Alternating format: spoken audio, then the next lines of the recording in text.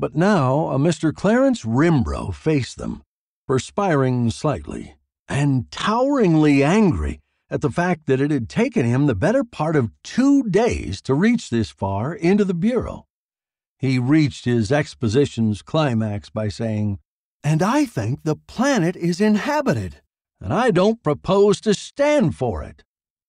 Having listened to his story in full, Ching tried the soothing approach. He said, "Noise like that is probably just some natural phenomenon." "What kind of natural phenomenon?" demanded Rimbrough. "I want an investigation. If it's a natural phenomenon, I want to know what kind. I say the place is inhabited.